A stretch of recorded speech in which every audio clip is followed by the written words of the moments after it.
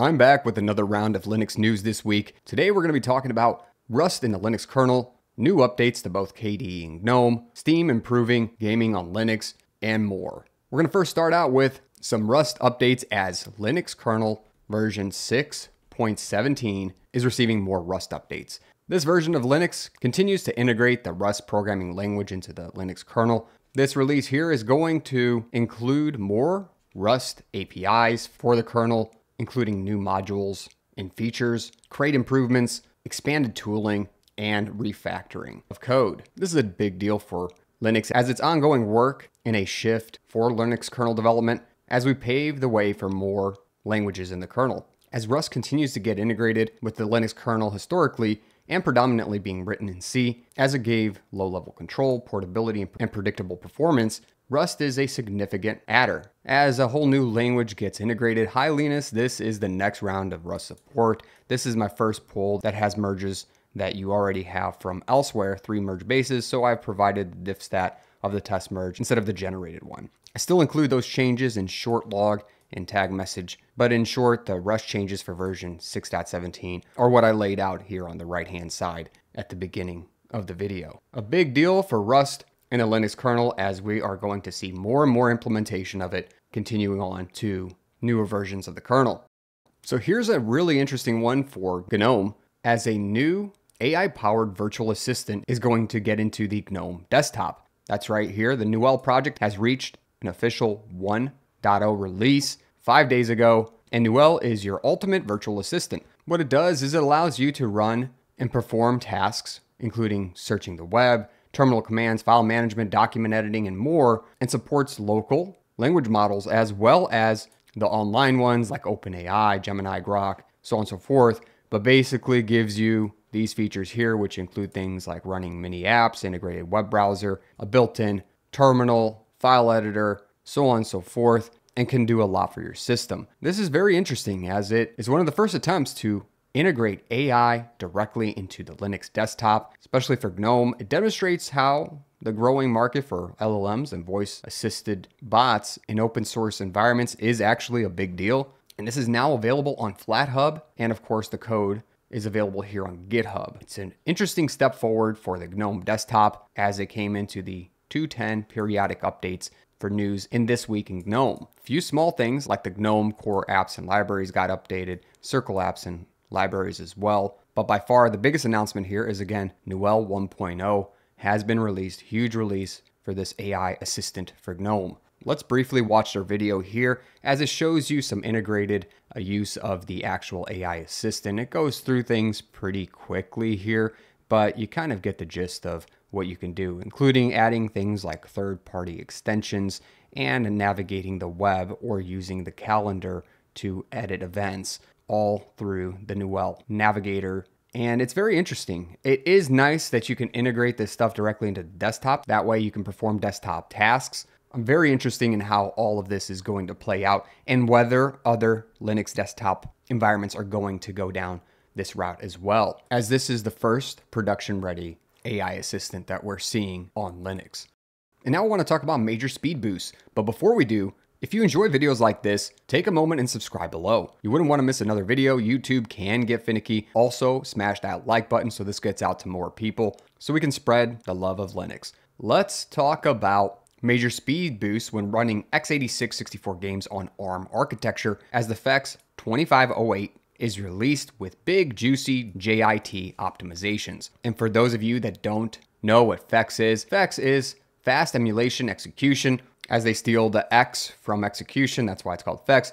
It's an open source user mode emulator that allows x86 64 Linux binaries to run on ARM 64 Linux systems. It's a great tool for people running ARM right now, as it allows them to run Linux applications and games from the x86 64 architecture on ARM. And you can think of newer laptops or even Raspberry Pi 5, Apple M1, M2, M3, so on and so forth, being able to run Linux games and apps, including things like Steam on an ARM-based system. It really bridges that gap between the two, as we really need a compatibility layer here at the moment at least, because ARM is really not being focused on when it comes to Linux.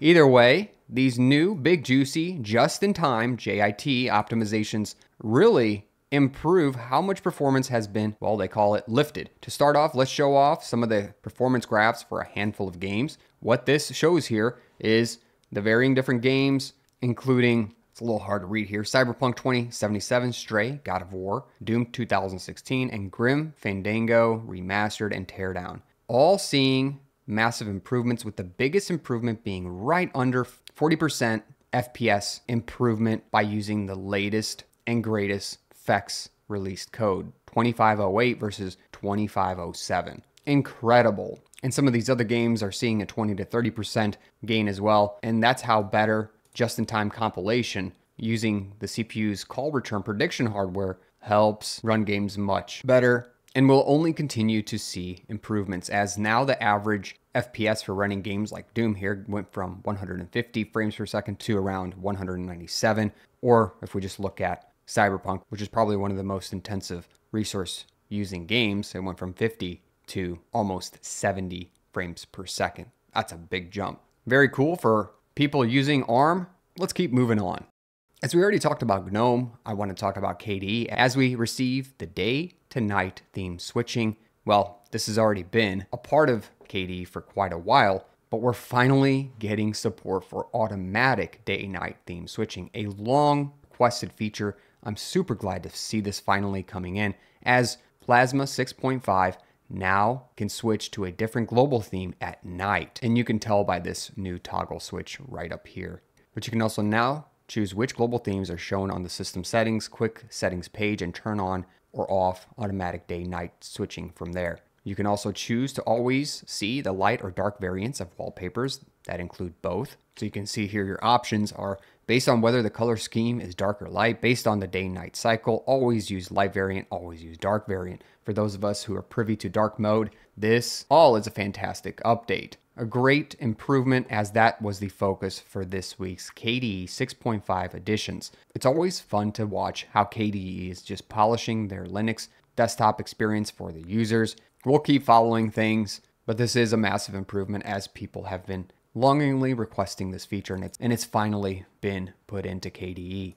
Now let's talk about the Steam client on Linux, as it brings some notable improvements. The biggest one is actually a fix for UI scaling under Wayland. A few things fixed here, including fixing a crash on Linux if 32-bit GTK3 libraries are installed. The general here is added a customization tab to game properties. We have the store menu fixed blur issue for users with GPU acceleration turned on. Store menu top genres should now be more relevant and dynamic. Store menu added a store home link. Another one, fixed a bug that sometimes causes chat tabs to not contain the name or the avatar of a chat participant, and then fixed context menus showing empty spaces at some UI scales. But that's not the important part. The big deal here is on Linux, they fixed the Steam UI scale not updating with the system DPI changes in Wayland, and also fixed a case where Steam would freeze and fail to recover after a process crash. And this is awesome, as we've had long-standing scaling issues with Steam on Wayland and Wayland, and now we're getting an improved experience with high DPI Linux setups. This is awesome, as we see a reinforcement of Valve's commitment to giving us a first-class Linux gaming experience. I love to see them focusing on Linux a little bit here, so it's exciting to read about this new Steam client beta. And speaking about the Steam client beta, let's talk about the Steam hardware and software survey for July 2025, as this just dropped. Linux is about to hit the 3% market share for operating systems when it comes to gaming, which now may mark the largest number of Linux users ever in the gaming market share here on Steam, at least when it comes to these surveys. But we can see here, Linux is at the 2.89, let's just give it 2.9% of all gaming on Steam. But of course, Windows is still on top. But you can see significant gains and losses here, as about 0.44, let's just call it a 0.5%, have moved over to either OS X or Linux. And really, Linux taking on a majority of that share, increasing by 0.32% this month. This hopefully is signaling a small but ever-growing momentum for real-world adoption when it comes to gaming and using Linux. Things like the Steam Deck have definitely pushed all this forward, but also Steam and Valve themselves have really encouraged people to go over to Linux by improving game compatibility and focusing on things like performance as we saw in the last segment. Hopefully one day we get to that 10% mark, which would be a massive deal, as eventually we could even see a snowball effect. Let me know if you're using Linux to game. As we move on to the Wayback 0.2 release, we're going to be talking about this. But before we do, if you're ready to level up your Linux experience today, check out my checklist, cheat sheet, and my map, all available at SavvyNik.com. You can download those today. And Wayback 0.2 is getting early bug fixes here, including things like fixing looping issues with session launch, adding version information to command outputs, improving child processes handling without relying on signal terminate, and available now in the Gen 2 Guru and Nix packages. For some of you who are not quite familiar with the Wayback project, this is a project that is meant to help legacy X11 applications run on a pure Wayland environment, which is of course crucial for the long-term transition over from X11 to Wayland. It's a project that aims to provide a cleaner alternative to X Wayland, hopefully with better integration and resource handling. It's a fairly new project, as it just had released the 0.1 release, and now we're already on the 0.2 release. This is all in alpha, as the first preview release was just last month as well. Wayback really aims to be a drop-in replacement for Xorg, powered by Wayland. It's going to support X11 environments via X Wayland inside of its minimal compositor. This is going to help users and distros maintain legacy X setups. This is more for distributions than users, actually, because if Wayback is a success, Linux systems can now preserve without carrying outdated Xorg server code. We'll continue to follow this project as they have a lot of remaining work with some massive community support behind it.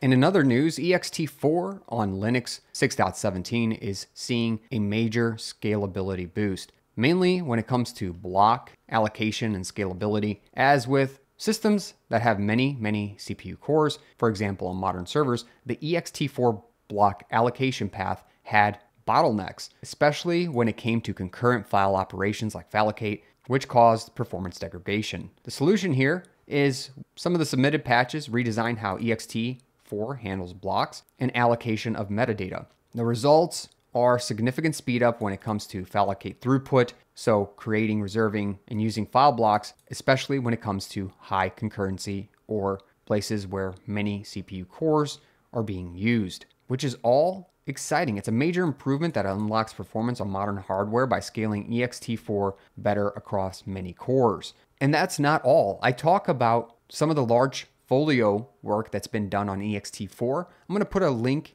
in the description below so you can check that video out. It's very interesting, and I go way more into depth with the major EXT4 changes that are occurring. As they continue to work on these large folios, I'm super excited to see what EXT4 is going to look like for users on Linux kernel version 6.17, as I continue to follow through many patches that get added almost on a daily to improve our experiences on Linux. And that's about it. If you're interested in more videos like this, do not forget to go down and subscribe below. Also, smash that like button on the way back up. Let me know what you think about this week's Linux news in the comments section below. I'd love to hear from you. Catch me in a great community on Discord, and I'll catch you in another video. Thanks for watching.